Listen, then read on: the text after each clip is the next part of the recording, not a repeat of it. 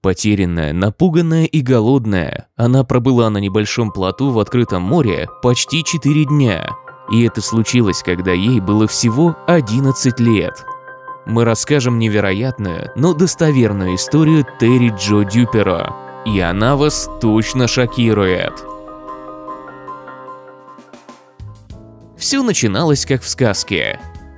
В 1961 году Артур Дюперро, известный офтальмолог из города Грин-Бей в штате Висконсин, США, решил отвезти семью в долгожданный отпуск на Багамы. Он арендовал роскошную яхту в Форт Лодердейл во Флориде, чтобы путешествие запомнилось надолго. Помимо жены, доктора и их 3 детей, на борту также был его старый друг Джулиан Харви и его молодая жена. Харви играл на яхте роль шкипера, так как в прошлом он был матросом и участвовал во Второй мировой войне.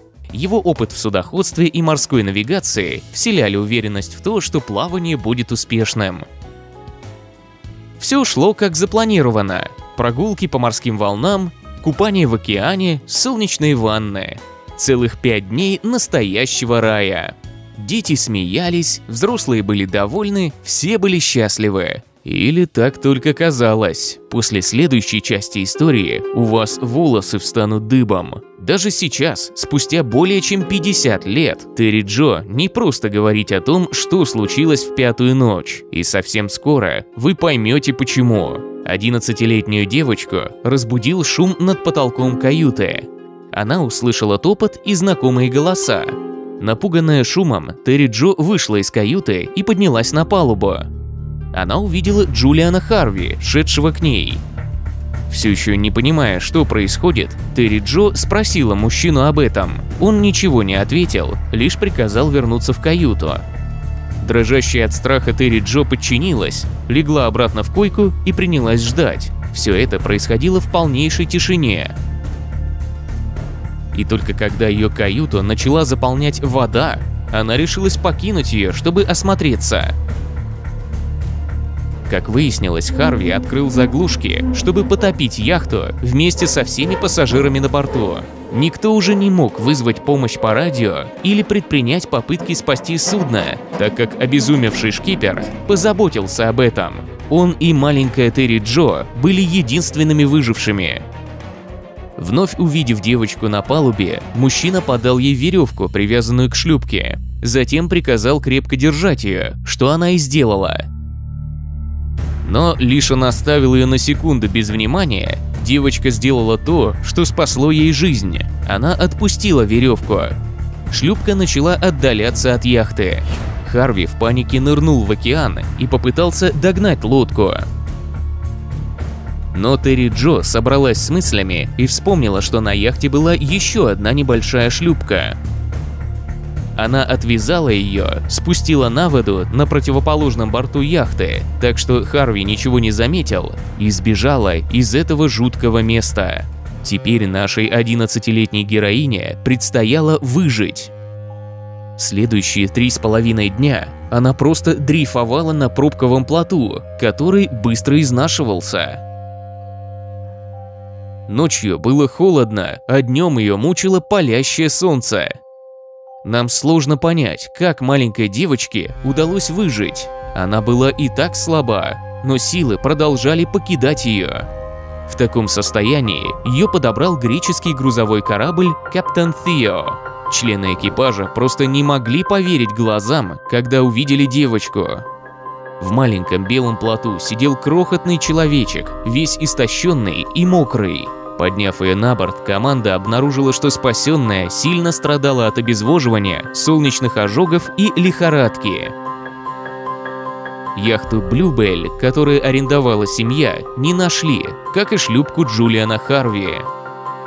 Выяснилось, что Терри Джо провела 84 изнуряющих часа на маленьком плоту, лишенная воды, еды и укрытия от солнца. Ей чудом удалось перенести это суровое испытание.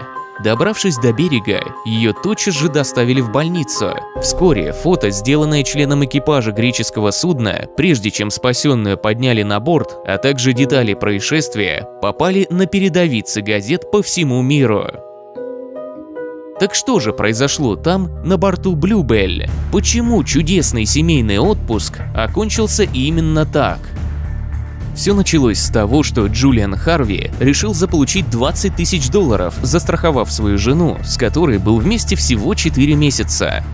Мужчина был намерен подстроить все так, будто жена утонула в океане в результате несчастного случая. Позже стало известно, что до этого Харви был женат еще 5 раз. Однажды ему единственному удалось выжить в автомобильной аварии с участием одной из жен и ее матери. Вдобавок до этого он уже успел потерять 2 судна при весьма загадочных обстоятельствах.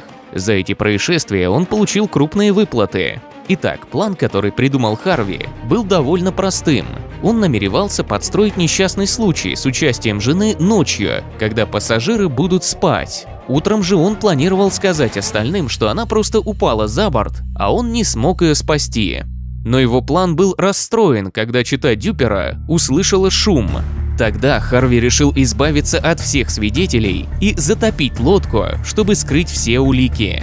Вероятно, он готовился расправиться с последней жертвой, передав Терри Джо веревку.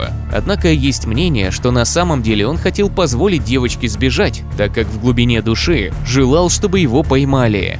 Как бы то ни было, Терри Джо Дюперро удалось ускользнуть. Это заставило преступника покончить с собой. Его шлюпку обнаружили за 3 дня до того, как нашли плот Терри Джо. Другое судно, Gulf Lion, приняло его на борт, а затем передало береговой охране США. Харви сообщил следствию, что сильный ветер повредил мачты его судна. Упав, они пробили корпус яхты и проделали дыру в баке с горючим. Начался пожар, и, по версии Харви, ему одному удалось выжить. Никто даже не подумал, что он совершил преступление. Однако спустя несколько дней он узнал о чудесном спасении Терри Джо. Мужчина понял, что выхода нет, ему придется ответить за содеянное. Он решил не сдаваться живым, поэтому снял комнату в мотеле и там покончил с собой. Все это произошло в 1961 году, но никто так и не слышал истории из уст самой выжившей на протяжении долгих 20 лет. Терри Джо никому не хотела рассказывать о своем болезненном опыте. Ей требовалось время, чтобы залечить раны.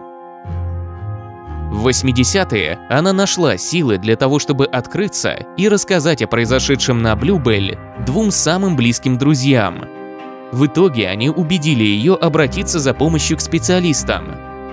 Терри Джо, в то время уже молодая женщина, последовала их совету, решив, что пора что-то сделать с собственным прошлым.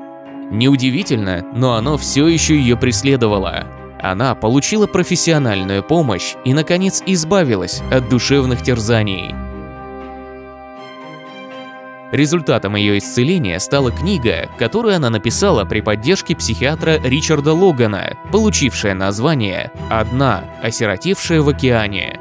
Книга была опубликована в 2010 году, почти через 50 лет после произошедшего. Она действительно захватывает дух. Терри Джо теперь носит фамилию Дюперро Фассбендер, которой подписана книга. Она признает, произведение стало заключительной стадией ее выздоровления.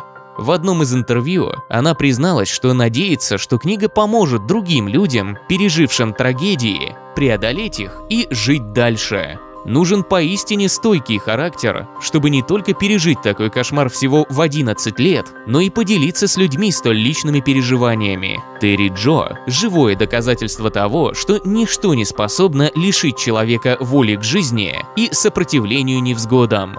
А вам известны другие случаи чудесного спасения или выживания людей? Расскажите о них в комментариях. Если вам удалось узнать сегодня что-то новое, поставьте лайк этому видео и отправьте его друзьям. Постойте, не уходите! У нас здесь больше 2000 видео для вас. Все, что нужно сделать, выбрать ссылку слева или справа, нажать на нее и наслаждаться. Оставайтесь на яркой стороне жизни с Эдми.